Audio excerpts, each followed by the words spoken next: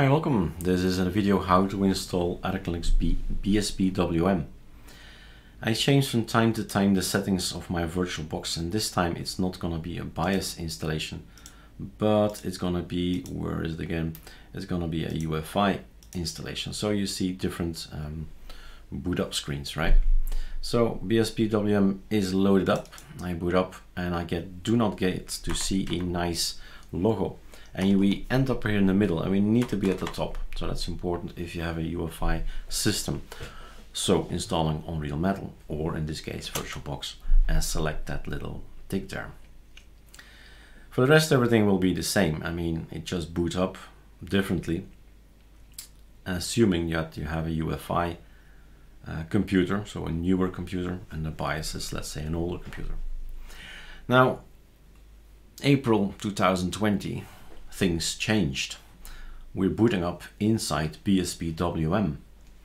We do not have an XFC that goes through the installation process. We still have. That's just for deeping and qtile at this point in time in April. But we have to figure out how to navigate and how to work immediately in a tiling window manager, which makes it a little bit more tricky. But here it is. Shortcut keys. Super Shift D menu, Alt F2, F3, Super Enter. Quitting sounds like an important button here, Super Shift Q. But mainly, if you just boot up, then the process is the same as on all the desktops. You run gpart, that's my advice, but you don't have to follow my advice. Now in this case, this little thing is in the middle, right? It's in the way. Now either we just push it out of the way like this, would be good as well, with a super pressed in, the super key, and then the left mouse, I can move it about because it's just in my way. And then you start deleting things. You can say, this one, I need that one to go. And it doesn't matter if it's here or not. It's just gonna work. It's done, it's gone. Everything is gone. And it was an awesome installation. So now I need to close this one. You can either do quit here, or you can start remembering keyboard shortcuts, Super Q, and if you're on AZERTY and QWERTY, which is always my issue, then it's Super A, right? I haven't changed anything yet. You can move this about any way you like. Now, if this thing is closed, you can always restart it again as well. So when I close this by accident, Super A in my case, or Super Q, right? It's really gone. Super Shift D, it's gonna be back if I know the name, ArcoLinux.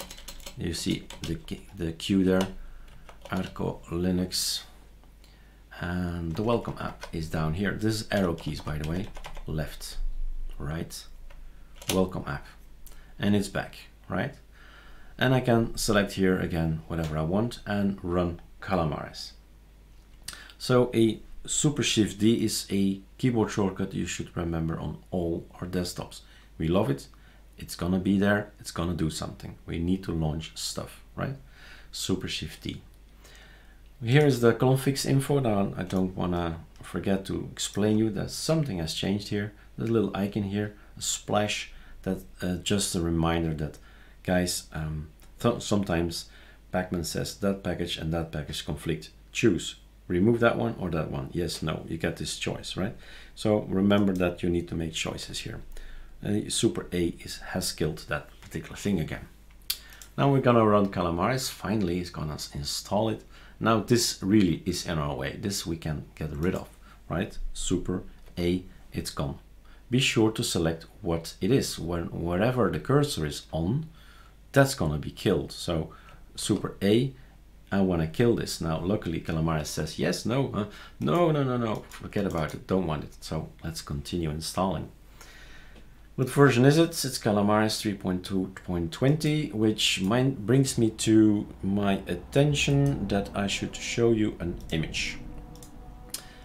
This particular image is interesting to know. Everybody should know it. If this thing happens, and it's only in 5 to 10% of our cases, then you have an installed installation. Everything is working just fine. Installation failed.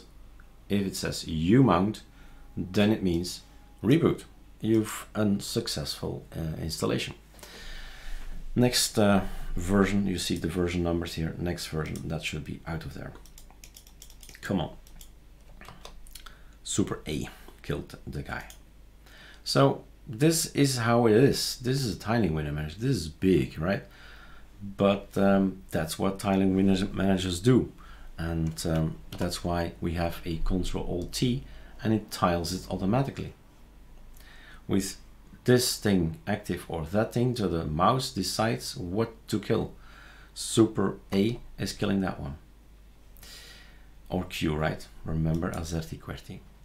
And this time I'm gonna pass through these images faster. There are other videos, ArcoLinux, ArcoLinuxD, watch those to know what all this is about, because otherwise every ArcoLinuxB video will be super long. But it's all about choices. It's all about fun and games, because there are lots of stuff in here that's interesting. People are probably working now from home with Teams, Microsoft Teams. Yes, it works on ArcoLinux, right? WhatsApp, it works. And Zoom and other stuff. So we are, well, yeah, reinventing our daily work and life with this little virus that's spreading over the world. And we can work from home, develop from home, choose our applications right there on Calamares. We do not provide an Office application on ISO. Why? There's so many choices. Should I add every one of them? No, because it's a ISO that's super big. So here we have all the choices in Calamares if you've got internet. So make sure that's working. Then everything will be installed afterwards. Multimedia, there's so much out there. So much nice things. You decide what you want to play your music with, right? Or maybe record some stuff. UES Studio is here. Peak is also interesting. Many people do not know it. It's an animated GIF you can make. Spotify is there, VLC is there, and so much more. Just going through it more quickly than other videos, right? So choose whatever you want. Some of them will conflict, and here we have this conflicting guy here. The breeze and the X cursor breeze will conflict, but never mind, it will install one of them. It will not crash. Calamares just skips it or whatever and won't install it. Gaming, yeah, sure, let's try some games. And there's of course Steam there that you can play. Where is it? Here it is, ArcoLinux Meta Steam. So we have our own package because of the fact that it's so complex. And we made a package build, say, okay, click and install. The same goes for ArcoLinux Steam Viewer, as also quite complex. Package build, boom, everything works out of the box. No fun and no frustration, just fun. That's has always been our goal, is our goal. Utilities, lots of stuff, things you like, don't like. You check it out. There are also some quite old things in here that I've used to work with at school, university. Nostalgia probably. File manager things, well, choose, right? Lots of Git applications here. Git Kraken. Why stay in a terminal when you can go graphical? It's interesting, even if you know the terminal stuff. It's interesting. USB.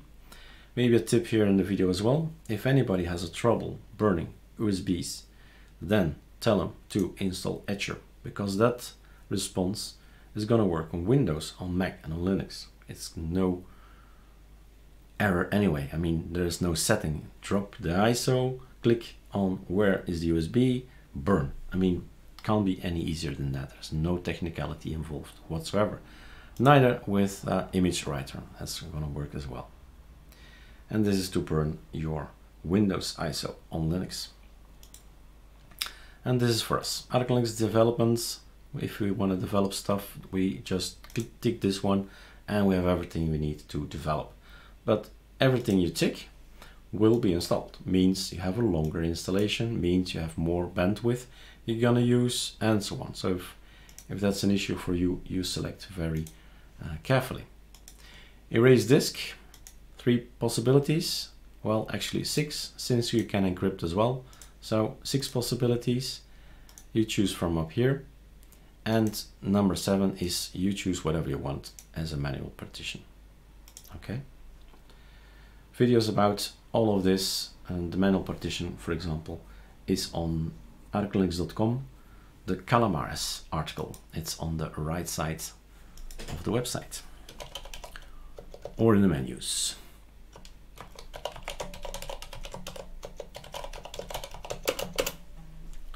And there we go. And we install our system. Did you see, creating a GPT? So this is another video, an example where it's UEFI, not BIOS as an option. And it is a slightly different kind of partition. But Calamares takes care of all that. And doesn't, no problem for him. All right, let's pause the video here. And then we're in luck, guys. We have an example where this Calamares just throws us an image of an error of in our face, and the only thing you need to know is to close the damn thing and reboot. So how do we reboot on this system? It says here super plus X exit. Super plus X exit. Restart. Our installation is successful. Thank God there is at least one video already where the error occurs, and we can prove to you guys, hey, it just installs. All right, so we have Bspwm.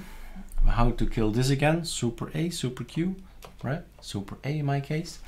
And we have here the conkeys of the explanation. This is a conky, but it gives us some keyboard shortcuts. Once you know these guys, you can get rid of the conky.